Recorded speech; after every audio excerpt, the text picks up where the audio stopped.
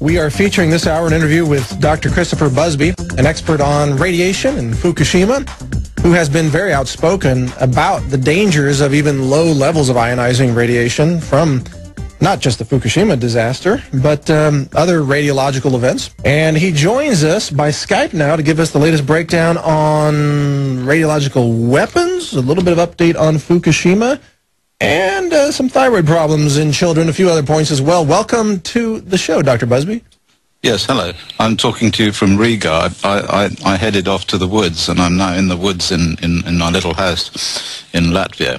Oh, really? And what I want to talk to you about, really, I mean, it's my main thing, but I'll just plug it again, is what I see as and what actually is, the biggest human health public health scandal of all time, which is this release to the environment by scientists since 1945 of all these radioactive substances like strontium-90 and plutonium-239 and cesium-137 and all that. And this whole umbrella of this radiological public health scandal covers all of the things that I've researched in the last 20 years. Fukushima, Chernobyl, nuclear increases in childhood cancer near nuclear sites, contaminated sea.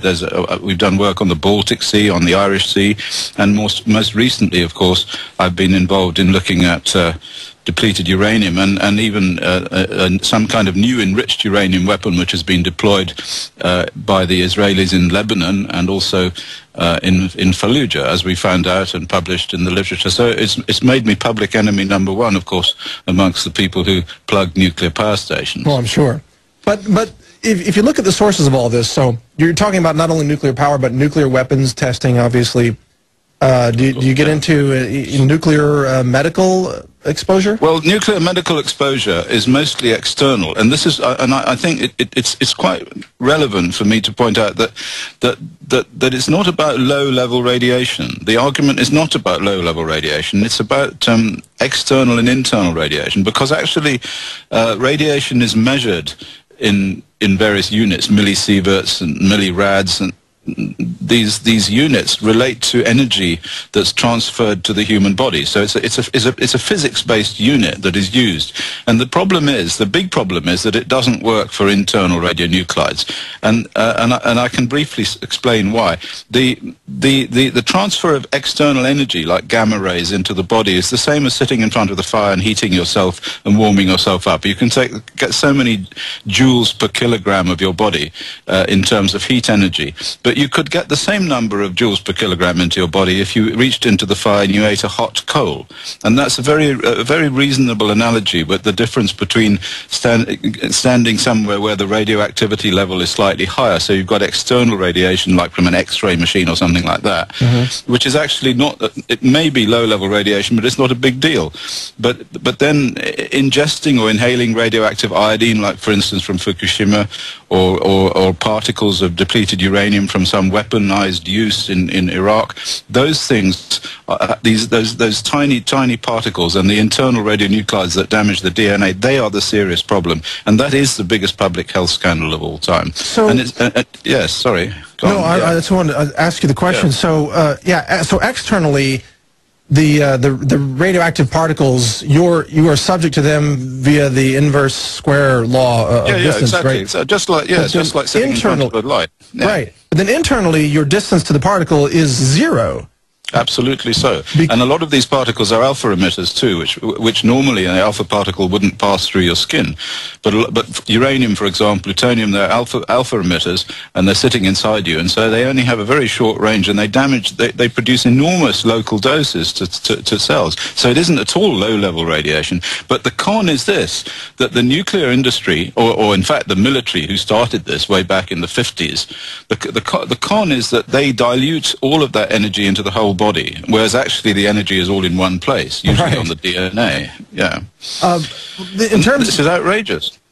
Well, in terms of internal sources, this is fascinating. I've got a lot of questions for you already, but in your assessment, is it a higher risk of internal exposure through inhalation of airborne particles, or is it through eating food No, it's more. It is more from inhalation. And the reason is quite simple: that over evolutionary timescales, the gut has found ways of excluding a lot of these radionuclides, because there are a lot of natural radionuclides like radium and uranium, thorium, and daughters of these substances, which occur naturally. And the gut seems to be quite clever at keeping a lot of this stuff out. But if it's inhaled, it gets into the lungs. It goes through the lungs into the tracheobronchial lymph nodes, and then the lymphatic system can take it anywhere. And in particular, where it takes it is to the female breast, because that's quite close by. And so these particles get into the female breast. So we find high levels of breast cancer in people who live downwind or close to nuclear power stations, for example. I mean, there's an awful lot of hoo-ha about childhood leukemia near nuclear power stations. But nobody's been looking at adults who live near nuclear power stations for the simple reason that the cancer registries refuse to release the data. So we've had to knock on doors in order to do these studies. So which radiological isotopes are more likely to be airborne? For example, downwind from Fukushima, is someone likely to inhale a particle of cesium? No, uranium. Just uranium. All of the effects in Iraq are a consequence of the use of uranium weapons. I don't say depleted uranium weapons, because we've actually measured this stuff, and we found that since about 2003, since the second Gulf War, that they've been using ordinary uranium, or even slightly enriched uranium, which is something which is a bit odd, which we don't quite understand.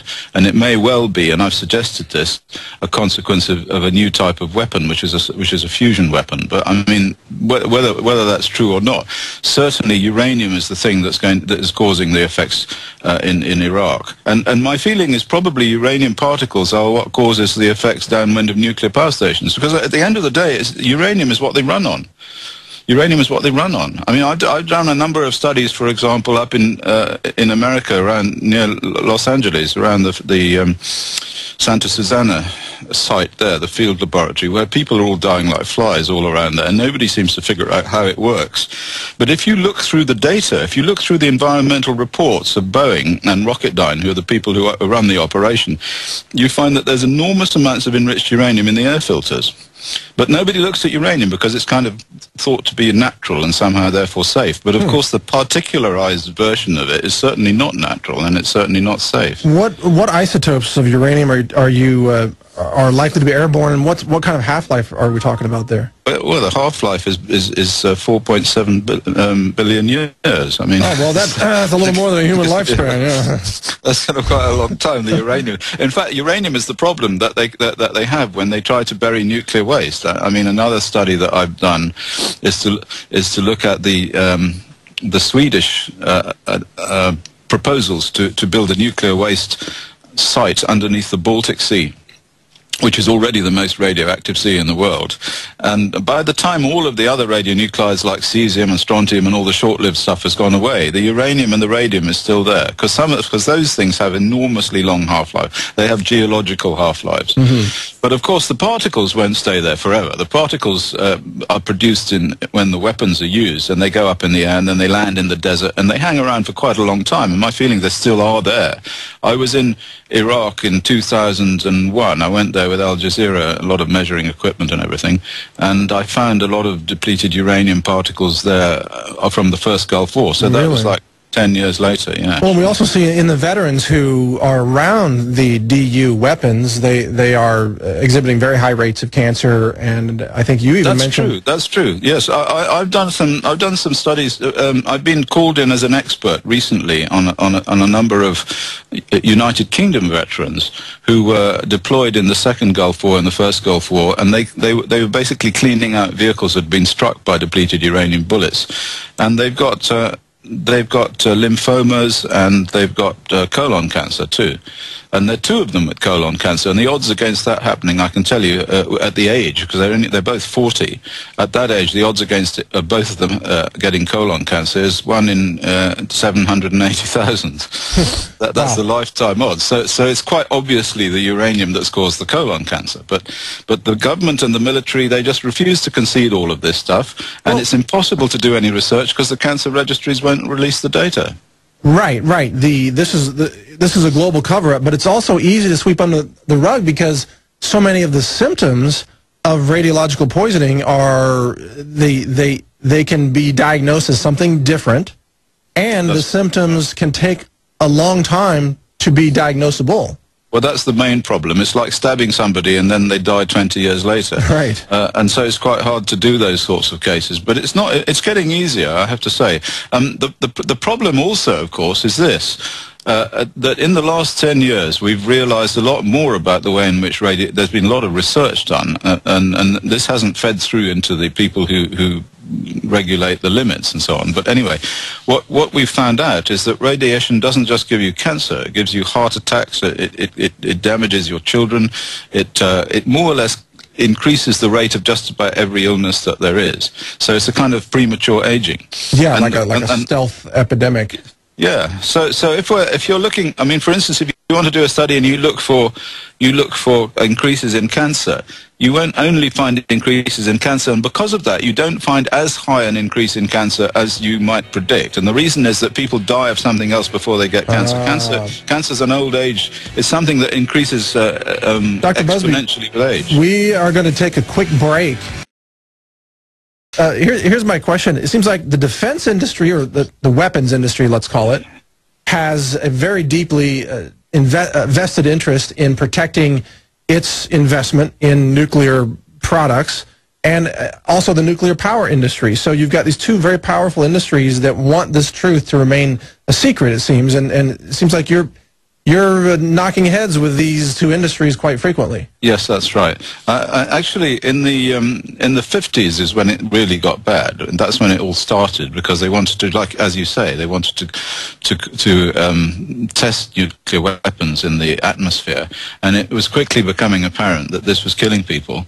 So what they did was that they forced all of this information underground, and by 1959 there was an agreement between the World Health Organization and the International Atomic Energy Agency, whereby all of the research into this, the health effects of radiation, of the type of radiation I'm talking about, was put into the hands of the International Atomic Energy Agency. Now, I also, and this still goes on, because I was in Brussels talking about we'd made a petition. Incidentally, there is something that people can do about this. So we have a website which we set up last year called nuclearjustice.org. We formed an international committee for nuclear justice in Vilnius, Lithuania, and so this is some people can get in touch with us. There are petitions that can be used based on human rights. Anyway, my point is, I went to Brussels to make an intervention on behalf of the Green Group of the European Parliament. And I was talking about this whole issue, and what I learned there was that the new radiation protection legislation, which is going through, which I was asked to go and talk about, is going to be put in the hands of the people who are in the hands of the industry rather than the hands of the Environment Committee, because they have these different committees in the European Union, and they have a committee that's involved in environment and health, and they have another committee that's involved, or directorate that's involved in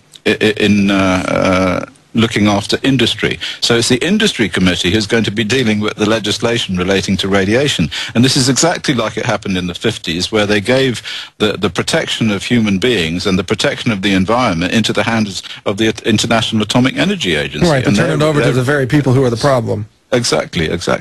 But you know, I mean, I was very interested earlier in your list of, and I quite went along with a lot of that stuff. You know, what I would call the Sovietization of the planet, actually. Yeah. Because although the Soviet Union has collapsed, all of the things that the Soviet Union went in for, all of this airbrushing of history and the teaching of nonsense and all the things that you talk about have now become mainstream in the United States and certainly in my country, in England as well too. Well, so right. You really, basically, if you want to learn something, you go to the internet, and then you just have to kind of sift through all the crazy stuff. But basically, you get a much better idea of what's going on than if you listen to the news or if you look in the newspaper. Well, I think that this nuclear industry this is a classic example of where they are attempting to destroy actual knowledge, destroy history, and spoon-feed you a new narrative that is at odds with physical reality, or in this case, actual physics.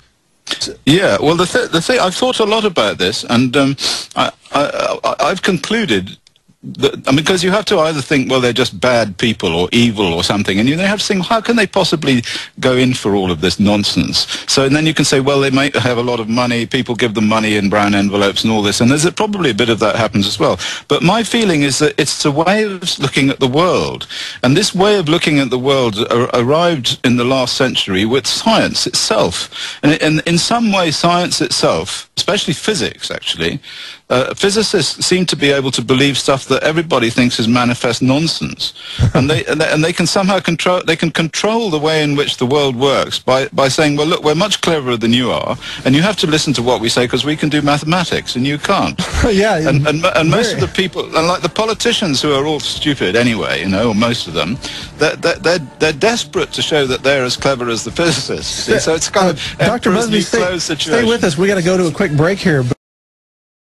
Just before the break, Dr. Busby mentioned that there are some, let's say, fundamental themes of conventional science that he believes are not legitimate, or I'm paraphrasing.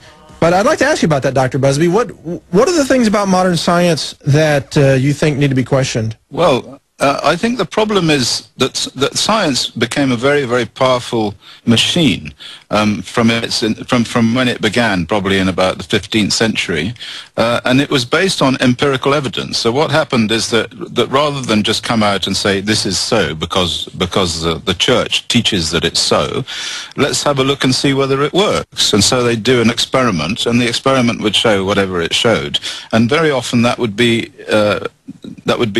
something that wasn't expected, and they would have to rejig the whole understanding of reality to fit in with experimental work. Yeah. And you remember Galileo. Galileo was challenged by the Inquisition because he said that there were the moons of Jupiter, and in the Bertolt Brecht play of Galileo, he actually shows the inquisitors through his telescope the moons of Jupiter, and they say, as I recall, they say, well, this must be a very uncertain machine, and we don't really believe in this machine if it shows something that cannot exist. Right? Well, anyway, the point is that that's exactly the situation we have now. We have, for example, many studies that show that there's an increase in childhood leukemia around nuclear sites, but the radiation risk organizations, the United Nations Scientific Committee, in the United States, the various committees there, NRC and so on, and the International Committee on Radiological Protection,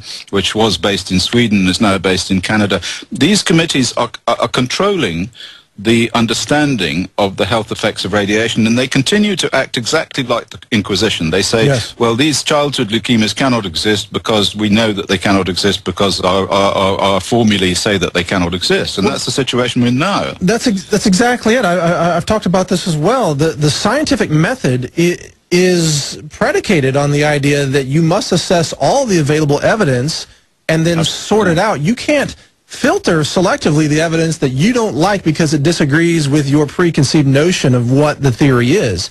But that's right. What we see.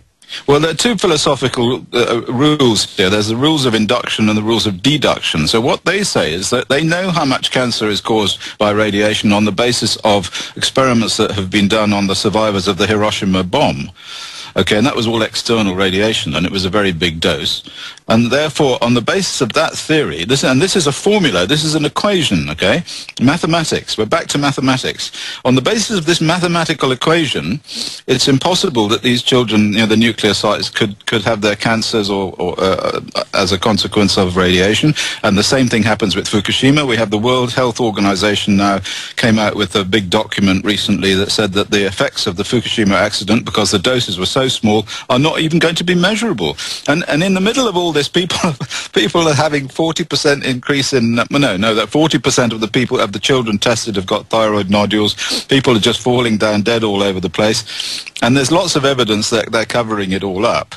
So, and this is exactly like Galileo. This is a failure of science itself.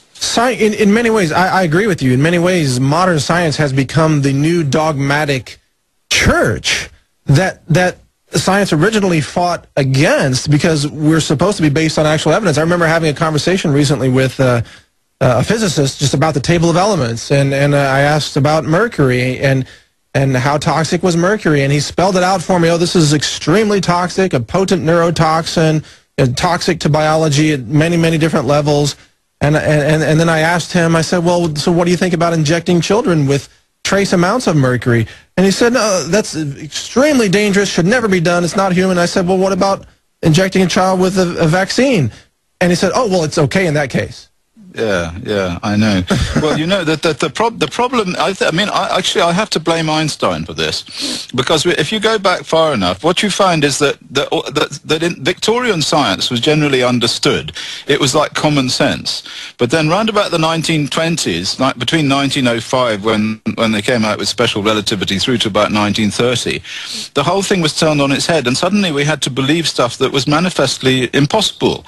And the people who went to the top of the lists who said these things were the mathematical physicists. And if you look in government now, if you look in the UK government, you look in American government, you look all over the place, you look in the European Union, you find that the people who are the advisors, the senior advisor to government, are always mathematical physicists, and those are people who can believe virtually anything.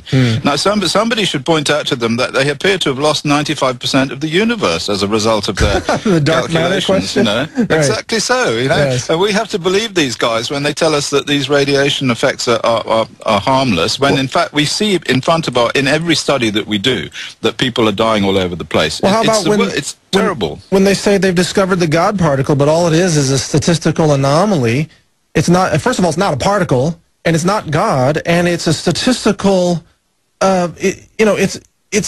they didn't really find something that you can look at. It's not even that. The point is, when they do these experiments, what they do is they don't actually see anything. Right. What they do is they have a huge computer program which analyzes all of the stuff that's going on inside this machine that they've got, where they're smashing things together at enormous energies, and then they apply all of the equations that they've figured out long ago are the right equations, and they come out with answers which may or may not be right, but maybe the equations are wrong in the first place. That's the point. Yeah. It's all mathematical. It's exactly like the analysis of the health effects of radiation, where it's a mathematical equation. It says it can't happen, so they say it's impossible. And yet there's some dead person lying in front of them in the road, and they say, well, this person cannot exist, just like like Galileo and the Inquisition. Anyway, we have to do something about it. You know, we have to stop believing these physicists. We have to start taking control of this whole area and getting hold of the information itself. I mean, why is it that the cancer registries are allowed to refuse to release data about the levels of cancer around nuclear plants or around areas where there's radiation? Why? I mean, it must be, it's a lot of politically vested wrong. interest. Well, in addition to your site, nuclearjustice.org, is there another website where people can stay up to date with your investigations? Yes, there is. Well, there are a couple of websites that they should look at. One is the Low Level Radiation Campaign website, which is llrc.org, Low Level Radiation Campaign. And if they want to look at the work I've done, they look at the Green Audit. So it's www.greenaudit.org. So those two websites have most of the stuff that we are doing. If they look on my Wikipedia entry, incidentally, they will find that I'm every sort of scurrilous, idiot, because the nuclear industry have a whole team of people that spend their whole time cutting me down on the internet and putting up all sorts of, and I just don't have the time. I don't have the time to deal with it all. I'd have to have a whole department of people just checking. So my Wikipedia entry is a sort of battle of the Somme. Wikipedia is largely discredited on anything that threatens corporate interests. Yeah, teams of trolls work on that. But I want to get back, because you mentioned the history of physics and the development of much of this knowledge base. If you look back to the early physicists who were investigating radiation, even at the time, they said it wasn't dangerous, and a lot of them died from cancer, like Curie and many others who were experimenting and even trying to isolate, as up to that point, unknown elements in the table of elements. They died from radiation poisoning. Yes, and a lot of them burned their arms off and got cancer as a result of using those X-ray tubes and so on. And somehow we're led to believe that everything is okay. Anyway, the point is that if you look at the limits, the dose limits, if you go right back to that early time and look at the dose limits and watch them through the whole of the last century, you find they go down and down and down and down and down and down exponentially. And eventually, in 1990 or so, they hit the 1 millisievert level, which is the legal limit today. But the reason they don't go down any further further, which of course they should do, the reason they don't go down any further is because the nuclear industry wouldn't be able to function and the military wouldn't be able to function if that went down any further. But as I said before, you know, that the important thing is not the actual radiation dose, it's where it's from, it's what it's from. We have places in the world now which have become absolutely dangerous to live near, and this is what nuclear justice is about. It's to try and use human rights legislation to raise that issue, because we have the Baltic Sea. Some of those geographical locations? Yes. It's places where radioactivity has accumulated. So you've got quite a few of them in America. You've got the Hanford site in Washington. You've got Oak Ridge. You've got certainly Los Angeles, up in northwestern Santa Susana, up in the Simi Hills there. That's an area which is massively contaminated with radioactivity from the Rocketdyne operation, and there was an explosion there in 1959. I think it is, from the sodium reactor, which melted down and spewed stuff all over the place. That's quite a dangerous place. So the Irish Sea and the Baltic Sea. Yes. Well, sorry to interrupt, but I want to understand how do these radioactive particles get kicked up into the air? Is it from wind? Is it a farmer plowing a field? How does it happen? Well, all of those things. But actually, if we were to go to, for instance, the Los Angeles one. It's caused by disturbing the soil. So what they've been doing there since about 1995 to 2005, they were knocking down buildings and remediating the land and trucking a lot of this stuff out on trucks. And of course, it just generated vast amounts of dust. Actually, farmers, for example, if you take farmers, the highest rates of leukemia and lymphoma in terms of occupations are from farmers, because of course they plough up the fields, and that's got all the weapons fallout on them. Then the other, a very interesting one, which is certainly going to affect people in Japan, is what's called sea-to-land transfer. If you dump all this radionuclide stuff into the sea, what happens is it adheres to the surface. It adsorbs on the surface of clays and fine particles. And so when the waves crash into the beach and you get those white horses, those bubbles turn inside out and they force this stuff up into the air. And there's this phenomenon called sea-to-land transfer, which is quite well described in the literature. I mean, people have measured plutonium by distance from the sea in the Irish Sea, and basically people living within about 1 kilometer from the sea get a much higher level of cancer. And I've done studies that show that, and that's why, because they inhale this stuff from the sea-to-land transfer, and that's going to affect people all along the east coast of Japan. It certainly affects people in the Irish Sea, where Sellafield releases this stuff into the Irish Sea, and it will affect people in the Baltic Sea too, from studies. Dr. Busby, is there a handheld radiation detection device that a consumer could use to determine whether such particles are airborne near them? No. Not really, no. Not sensitive enough? No, because it's for the same reason that I said that what the handheld radiation detector does, no matter how sensitive it is it measures dose. So it can only average over the size of the machine that's being used. Right. See? And so these little particles wouldn't have any effect on that. I mean, there are ways in which you can deal with it, but they're a bit complicated. You have to get sticky filters. So you put up some sellotape on a piece of paper, and then it sticks to the sellotape, and then you can put a plastic on there called CR39, and then you can see the tracks or you can put photographic film as well. And in fact, a colleague of mine in America, in the United States, looked at some of the dust from Fukushima and was able to image these particles quite easily. Well, it seems critical, really, for especially people living near these areas that you identify as possibly having high levels of latent radioactive particles, to be able to have some kind of a device or something they can purchase to determine whether they're safe. I agree with you. But basically there isn't anything. I mean, all you can do is you can bulk this stuff. So what you can do is you can look at vehicle air filters, for example, which is what I did in Fukushima. I got a lot of Japanese people to send me the filters from their motor cars, and then what we did is we measured in bulk. We measured the concentrations of material in those filters. And one filter I got sent by a lady in central Tokyo. So she was living in an apartment which was 300 meters from the Tokyo Tower, and she sent me her air conditioning filter, which was inside the room that she lived in. So it was inside. It just circulated air inside the room.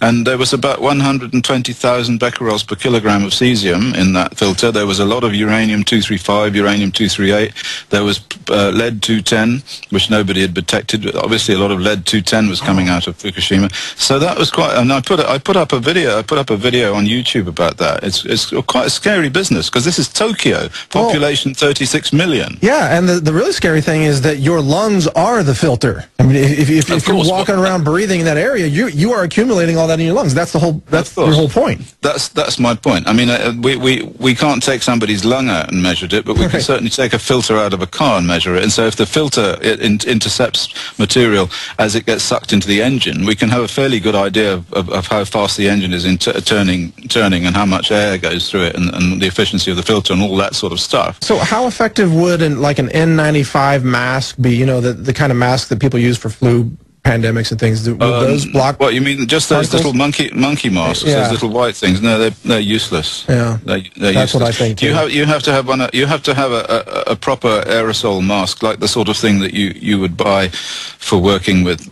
dangerous aerosols. You know, like something that seals around your face. Yeah, that's right. You'd have to use that, and even that won't intercept some of these very small uranium particles that they use that are created in weaponization. Those things are down in the 50 nanometer to 150 nanometer range, and they go straight through any of those things. So in fact, they go straight through the skin.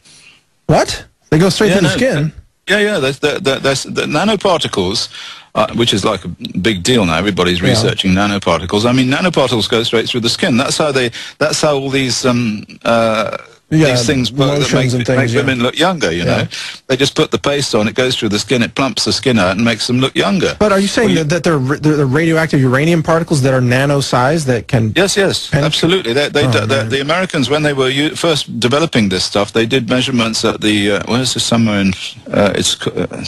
They have a base in America. I can't remember the name offhand. Anyway, so they did impact collections using various systems that measured the diameter of the particles. But basically, what you're saying is we're all screwed. Is what you're saying? We're all screwed unless we can stop this pollution. Unless we can stop these people using them. This is why I say, well, somebody, I mean, I was asked by Russia Today to contribute to some program, and they said what, and they said, what's the most serious radiation or nuclear hazard in existence at the moment? And they were talking about the strategic arms limitation talks, you know, and whether Iran is going to drop a bomb on Iraq or on Israel.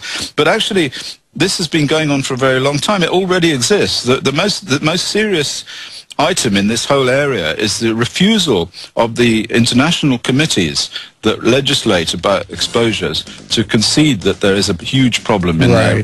Denial. That's it. Yeah. Well, Dr. Busby, we're out of time, but I want to thank you for joining me today. It's been a fascinating discussion. Okay. Thank you. We got to go to break here, but folks, Dr. Busby's website is nuclearjustice.org, and thank you once again, Dr. Busby, for joining us. Okay, thanks. Bye. All right, bye-bye.